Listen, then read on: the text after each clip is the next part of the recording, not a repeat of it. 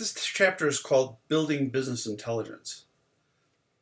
It's really talking about big data and data analysis, and is kind of a follow-up to the presentation that I gave using my own slides last week. This vintage 2015 PowerPoint from the textbook is showing its age a little bit, if you ask me. So if we understand what business intelligence is, it's that very idea, and it's separate from most IT functionality. It's taking that mountain range of data and making actionable information that you can learn something from it and then take action based on what you've learned.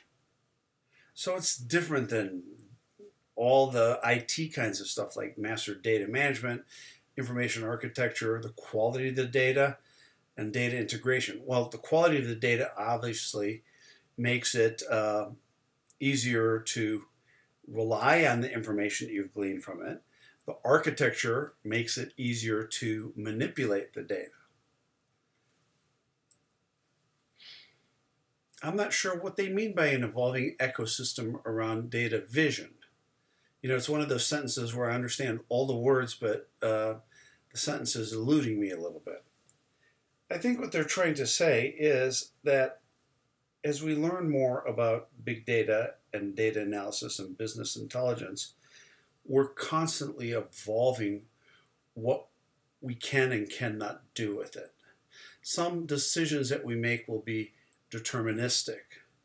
In other words, we will find out that if this, that, and the other thing happens, this will be the result. That's deterministic. We found out if I drop a ball, it will fall to the ground. If the surface is hard enough, the ball will bounce. If it's not, it won't. That's kind of deterministic thinking. If I'm trying to make projections or predictions and it involves the future, then we're trying to make a forecast, or what they call predictive analytics, which is a little bit harder to do because no one is really good at predicting the future. I don't care how good they say they are. If I was good at it, I would be a billionaire 10 times over by now, I suppose. So clearly I'm not good at it. So you have to look at maybe what they're talking about here is that organizational ability to bring the right data, information, knowledge, and intelligence to bear on a business problem, opportunity, or decision.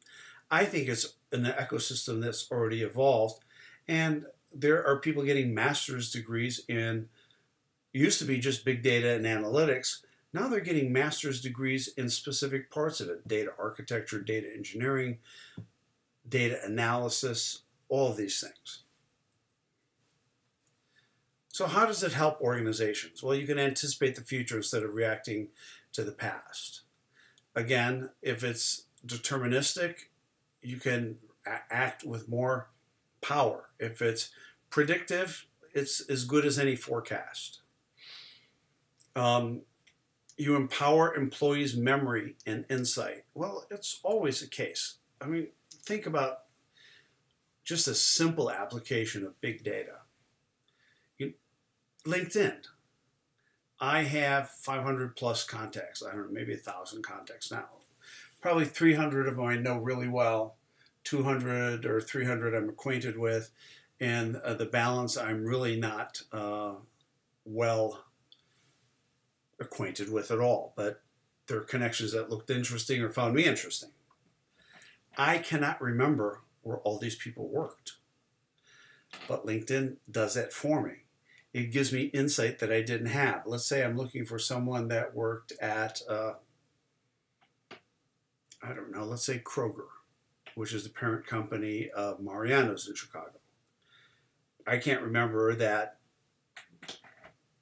for all my connections who might have worked there, or all my connections, but LinkedIn has the ability to do that.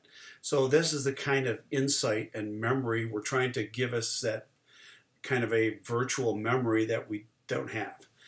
We can sense what's happening in the organization's environment, externally and internally. We can connect internal and external functions and resources. We can question the status quo and create new opportunities. We can focus on the most relevant information. All of that can be done. So you have data. We talked about that. Transaction data, internal structured data, internal unstructured data. Remember the difference between structured and unstructured? We're organized by files and key elements, and unstructured are like photos and emails and who knows what. External structured data, master data, external unstructured data, real-time data. I don't have much experience with real-time data because it's like what's trending right now. It's like almost in Yahoo or Google, if you were to use some kind of, look at what's the top 10 things people are searching right now. So that would give you a sense of what's hot. If you were some sort of marketer that relied on that and you could change on a dime the focus of some of your marketing, you would take advantage of this. Master data is, I think, your data that supports. It's not external data, it's internal data for the most part. And it's what guides your transaction data.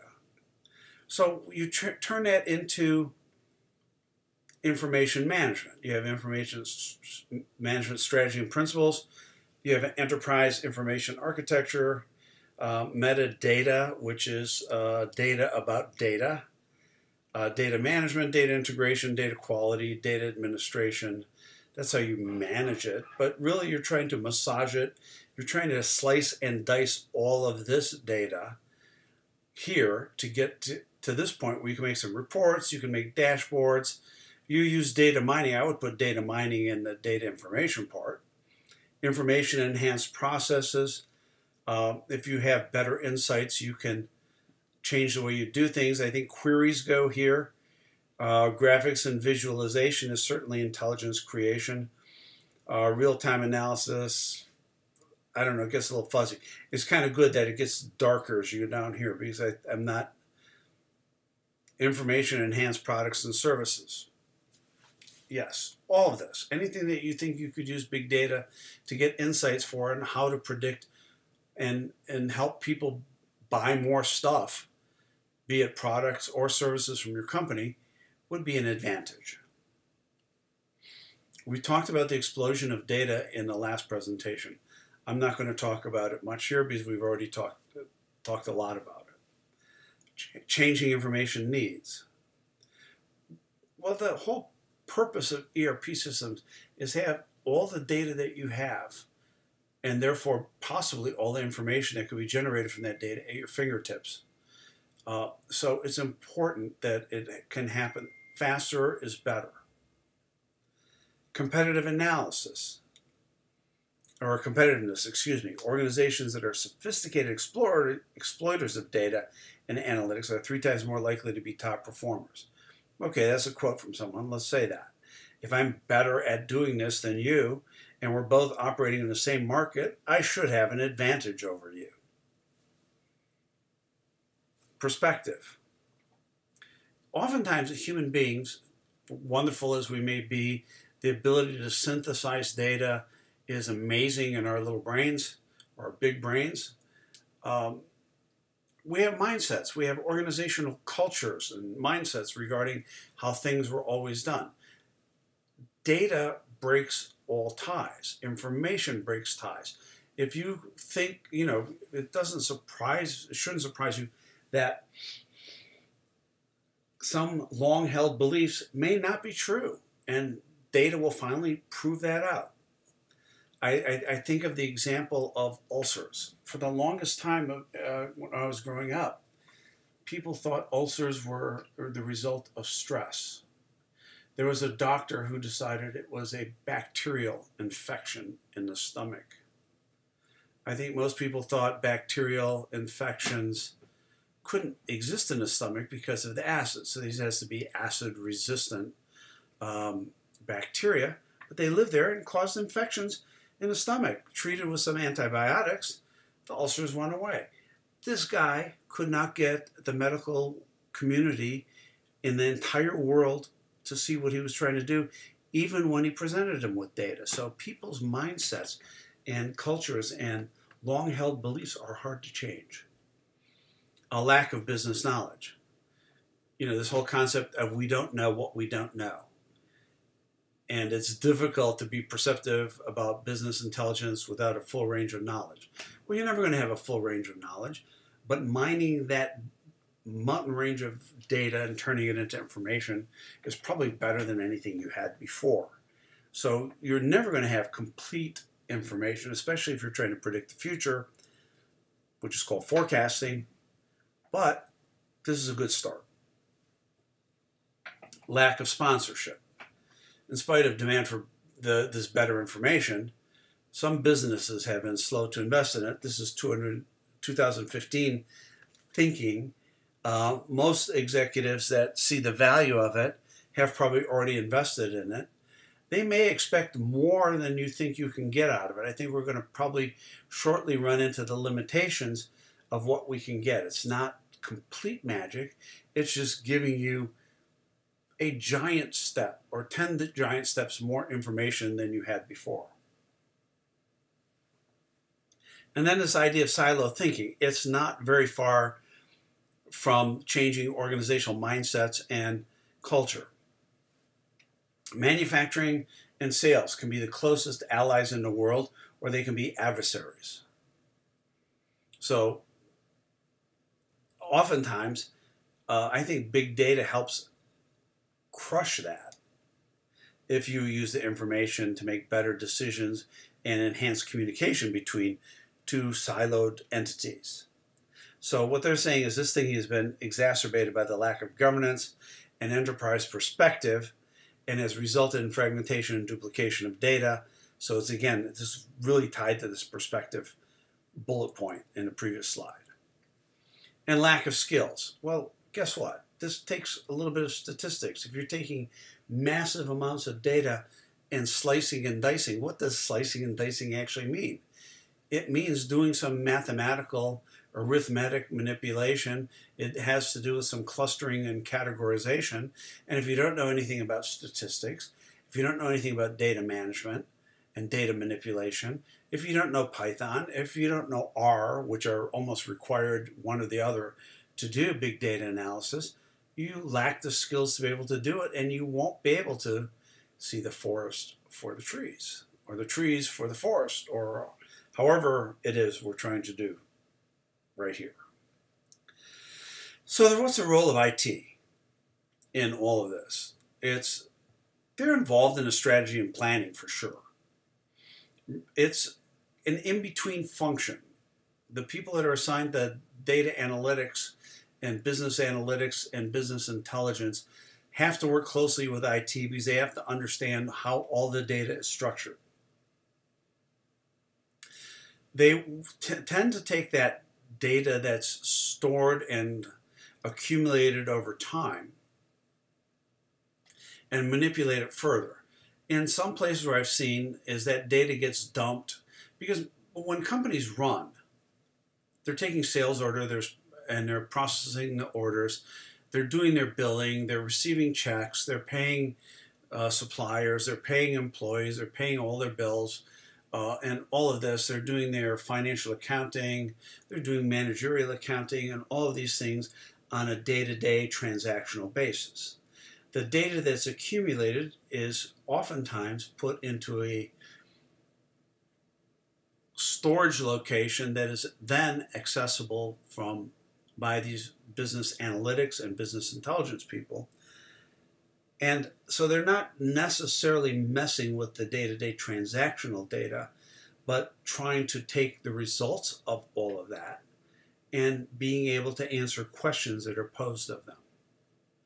I've seen a friend of mine who used to work for Miller Coors, and they've done some significant analytic work about which beers sell where and when, during parts of the year. And if this beer sells, they figure that they could probably launch this brand or emphasize this brand there and make more money, etc., all these things. So this is what people are trying to get from this. And IT is involved in setting up that database and maintaining the database from which all business intelligence and analytics works. Once the analytics and intelligence people are done, they can rerun their program all the time if it's valuable that they've written in Python or R from the data lake or data cube, as you might call it, or if it's something that is actually applicable on the transactional side, you can add that functionality, that day-to-day, moment-to-moment reporting in your transactional live version of your ERP. Data acquisition and management. Well, the holy grail of IT is to have a single authoritative source of all data. A duplicate data, multiple data marts, and inflexible data warehouse cannot incorporate new forms of data. So this is the idea of where this lake comes in. You have your structured, that's almost, in this latter case, it was all structured data. And if you're going to try to include unstructured data in it. I know that if I search for a student's name, let's say it's something as innocuous as Sue Jones, and I type it in my search, just in my iPhone, it will give me, if I've saved her contact, it will provide that. If I have emails from her, it will give me access to all the emails from her. If I have text from her, it will give me access to all the text from her. So I'm really taking this intelligence and doing something else. If I then search for her, if she's a friend of mine in LinkedIn, it might show that as well. So this, we want to have all the data that's necessary to kind of make the decisions in that single authoritative source of all data. Sometimes it's a lake because a lake combines structured and unstructured data. Information management. Well, how do you manage this information? How do you slice and dice it? What are the tools that you use? So you have this giant warehouse of data, this giant mountain range of data that's, or lake of data, or whatever you want to call it, where all the data that you need is kind of available to you. You have things like Python and R, which help you manipulate it. In fact, I don't have to put all my external data into the lake. If I have access to external data, I can augment it I can pull the data I need from my own system.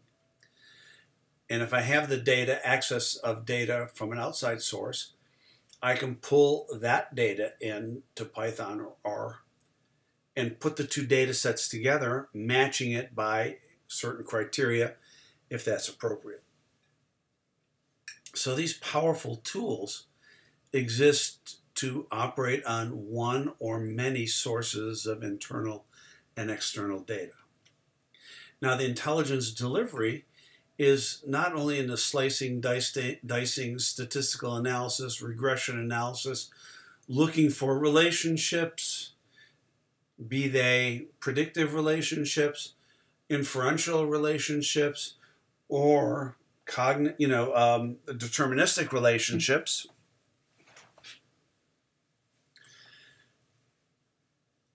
But the presentation of such also. How do you slice and dice the data and present it in such a way that people can see, I get it. Here is that nugget of information that we need that gives insight into this, and we can then make a decision. Should we act on this, and how should we act on it? That's what you're trying to get people to see. And is this something we want to see every day, every week, every month, every 6 months, once a year? So how do you improve business intelligence? Obviously, you learn from the past.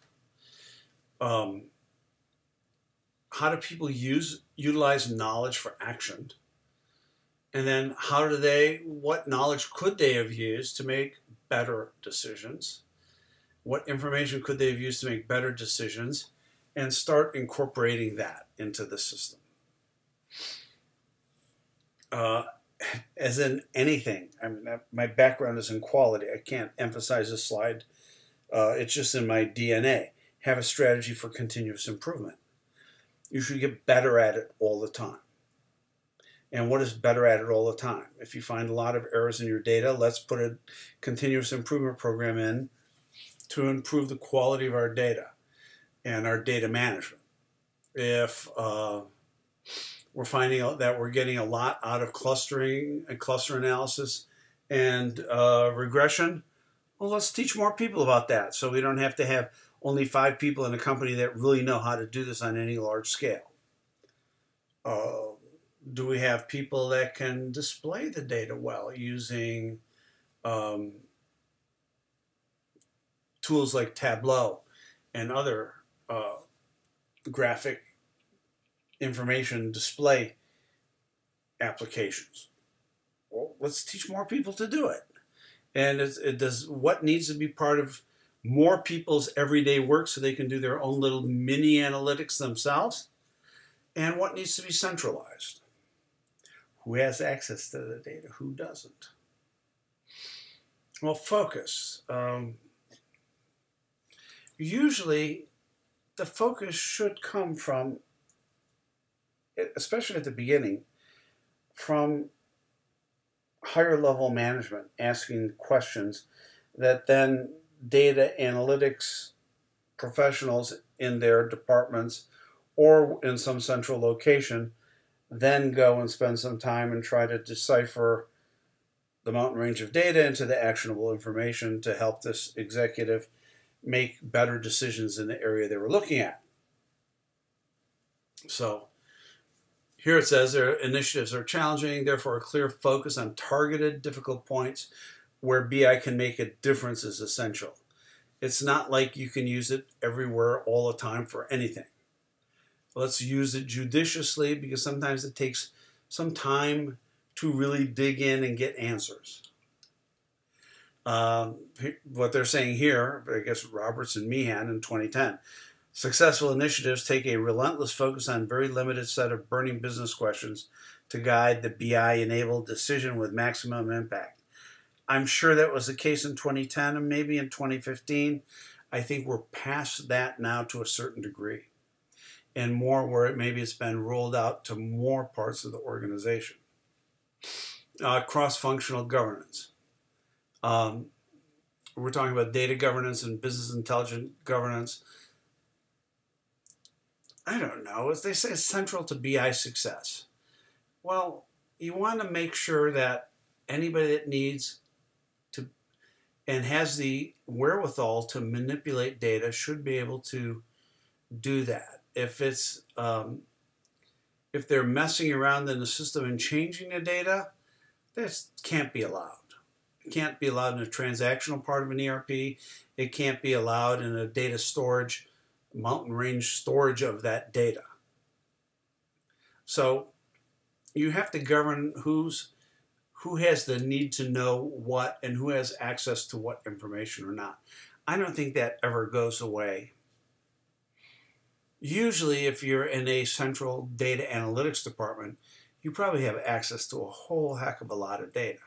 You probably can't change the data, but usually what happens is you download the data that you want. Then you can manipulate the living daylights out of it as you see fit.